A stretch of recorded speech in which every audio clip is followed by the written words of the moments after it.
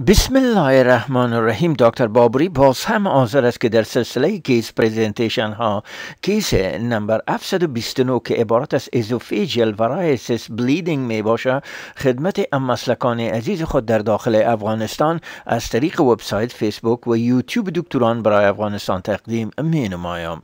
امیدوار هستم که این کیس عاجل و دلچسب مورد استفاده و قبولشان قرار گیرد. سبب مراجعه و تاریخچه مریض بر ما حکایه میکنه که یک مریض 43 ساله می باشه، سابقه کرونیک لیور دیزیز سکندری تو هپاتیتس سی می داشته باشه. مریض فعلا نزد شما به امرجنسی رو مراجعه میکنه همراه با استفراغات خوندار. مریض 6 بار غیات خونی را در ظرف 24 ساعت گذشته حکایه میکنه که رنگ سرخ و همراه با علقات خون می باشه. همراه با مواد غذایی کدام ارتباط نمی داشته باشه. مریض از یک اندازه ناراحتی بطنی هم شاکی بوده، اما خون در مواد غایطی مریض دیده نمیشه. مریض عین عمله را در اکتبر 2012 گذشتانده می باشه. مریض از تب، لرزه و وزن کم کردن حکایه نمی کنه. از نقطه نظر پس مدیکال هیستوری مریض سابقه هپاتیتس سی از 20 سال به این طرف می داشته باشه. همچنان مریض لیور سیروسیس از اکتبر 2012 به این طرف نزد مریض تشخیص شده می باشه.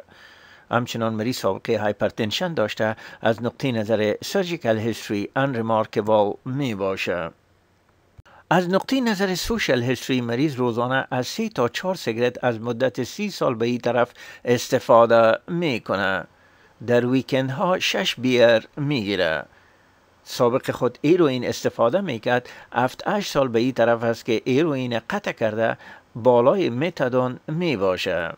ادویه که مریض در خانه استفاده میکنه شامل نکسیوم، پروپانولول، لاکچلوز و متادون میباشه.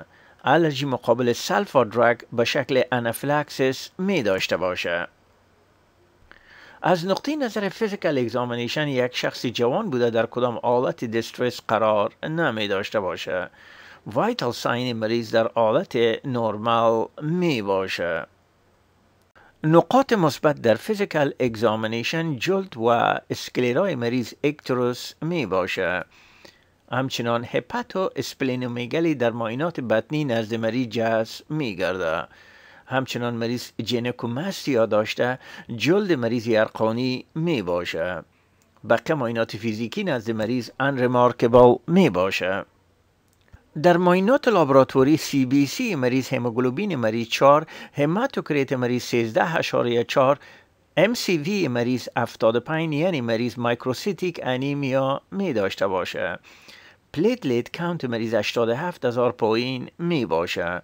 کوآگولیشن پروفایل آینار مریض 1.7 بلند می باشه.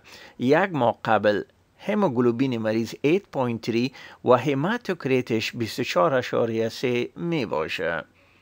در BMP پتاسیم مریض 5.2 بلند، البومین مریض 2.3 پایین می باشه.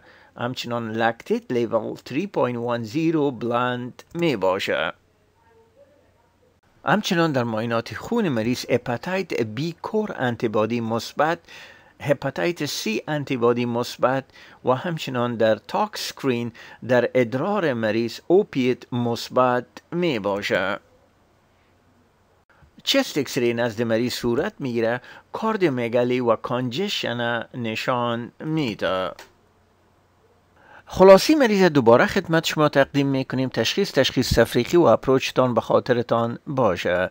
یک مریض جوان 43 ساله می باشه، سابقه لیور سیروس سکندری تو هپاتیتس سی می داشته باشه. فعلا مریض نزد شما به امرجنسی رو مراجعه میکنه همراه با 6 بار استفراغات خونی. از نقطه نظر فیزیکال اگزامینیشن منظمه ها و جلد مریض یرقانی و همچنان مریض هپاتو اسپلینومیگالی می داشته باشه. در معاینات لابراتوری هموگلوبین مریض یک ماه قبل 8.3، فعلا هموگلوبین مریض 4 می باشه. همچنان مریض ترومبوسایتوپینیا هم می داشته باشه. بناهن تشخیص شما عبارت از upper GI bleed, esophageal varices versus peptic ulcer disease می باشه. بیاین ببینیم که دکتر جوان ما در تشخیص تفریقی و اپروچ خود کدام نقاط شامل می کنه. اسسمنت و پلان دکتر جوان ما در امرجنسی روم تشخیصشان upper GI bleed secondary to esophageal varices versus peptic ulcer disease می باشه.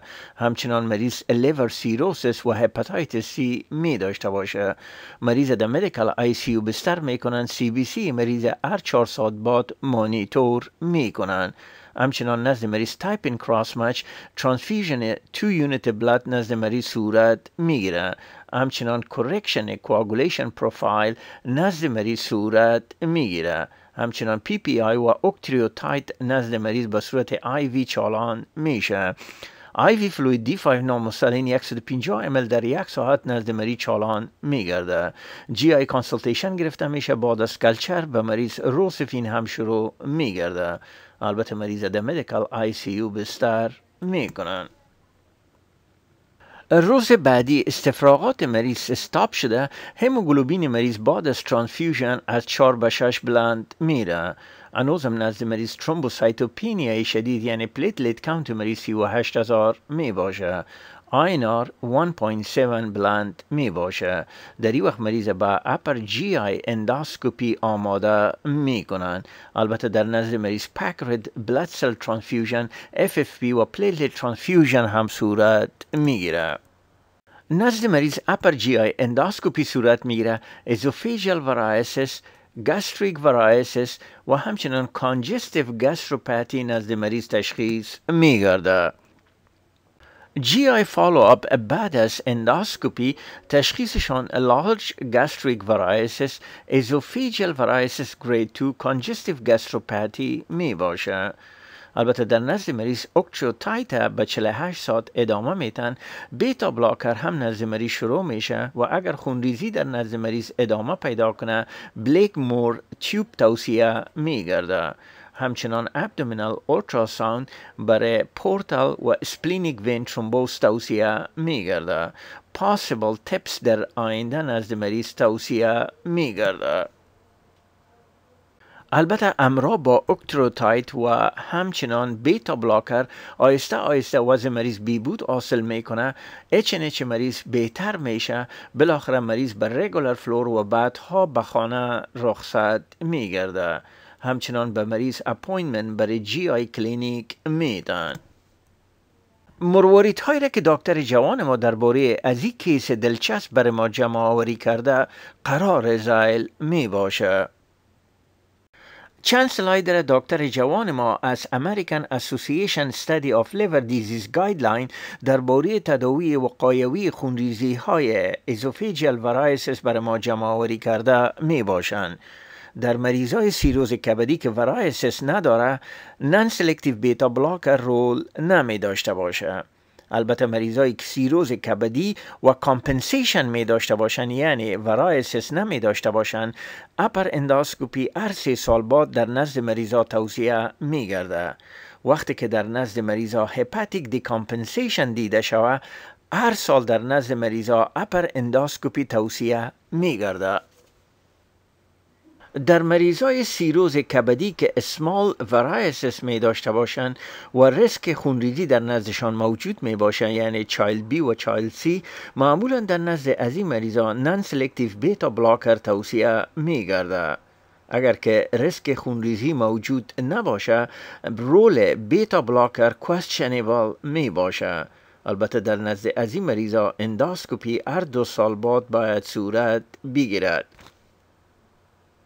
در مریضایی که سیروز کبدی داشته و لارج وارایسس و یا میدیم سایز وارایسس می داشته باشند همچنان در نزد مریضا ریسک خونریزی بلند می باشه یعنی چایلد بی چایلد سی معمولا در نزد از این مریضا بیتا بلاکر نان سلکتیو و همچنان وریسیل لایگیشن توصیه می گرده.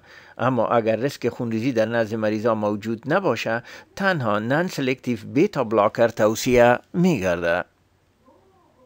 همچنان باید به خاطر داشته باشین نان سلکتیو بیتا بلاکر در نزد مریضا به های دوز تا اندازه تحمل مریضا باید بلند برده شود.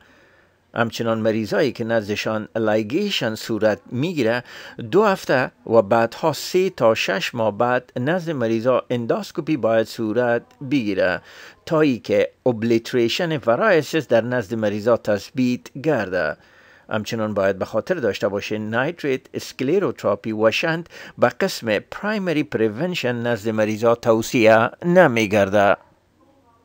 همچنان مریضایی که وریسیل بلید به صورت حاد نزدشان پیدا میگرده در نزد از این مریضا والیوم ریسوسایتیشن ترانسفیوژن پک رد بلد سل که هموگلوبین مریضا را در حدود 8 باید نگاه کنیم.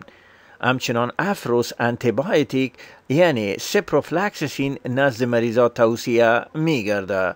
البته مریضایی که سیویر لیور سیروسیس می داشته باشند در نزد از این مریضا شما می توانید که از سیفتریاکسون 1 گرم پر دی استفاده نمایید. اوکتریوتاید و یا سوماتو استاتین دریپ برای 3 تا 5 روز نزد مریضا ادامه پیدا می کنه. اپر انداسکوپی معمولا در ظرف 12 ساعت اول توصیه می گرده که می توانین با متد لایگیشن و اسکلروتراپی خونریزی مریضا را توقف بدین. اگر خونریزی مریضا فوق العاده شدید می باشه و به متد بالایی جواب نمی گویه شما می توانین که امرا با بلیک مور تیوب از بالون تمپونات هم استفاده کنید. تپس وقت توصیه می گرده که خونریزی های مریض با متد های بالایی جواب نگویه. البته این سلاید که از اینترنت استفاده شده اسکرینینگ انداسکوپی را در مریضای لیور سیروسیس نشان میده. با 2 کلاس عمده تقسیم میشه، یکی مریضایی که چایلد سکورشان کمتر از 7 و دیگه چایلد سکورشان بالاتر از 7 می باشه. اگر که چایلد سکورشان کمتر از 7 باشه و در اسکرینینگ نو وارایسیس نزد مریضا دیده شود انداسکوپی هر 2 تا 3 سال بعد نزد مریضا تکرار میگرده. اگر که سمال وارایسیس ات اسکرینینگ در نزد مریضا پیدا شود انداسکوپی در نزد مریضا هر 1 سال بعد تکرار میگرده. اگر که چایلد سکور بالاتر از 7 و لارج وارایسیس در اسکرینینگ نزد مریضا دیده شود از بان لایگیشن و بیتا بلاکر استفاده میشه. اگر که سمال وارایسیس اسکرینینگ باشه معمولا در نزد مریضا هر 1 سال بعد اسکرینینگ و یا انداسکوپی تکرار میگرده.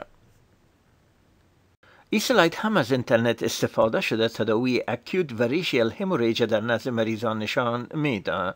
ابتدا نزد مریضا اوکتریوتاید 50 مایکروگرام بولس بعداً 50 مایکروگرام پر اور برای 3 تا 5 روز نزد مریض ادامه داده میشه. انداسکوپی و لایگیشن و بندینگ باید در 12 ساعت اول برای مادریت و لارج وارایسیس باید صورت بگیره. فالو به انداسکوپی در نزد مریضا هر 2 هفته تا اوبلیتریشن وارایسیس بعدها 1-3 ماه بعد و 6 تا 12 ماه بعد در نزد مریضا انداسکوپی توصیه میگرده.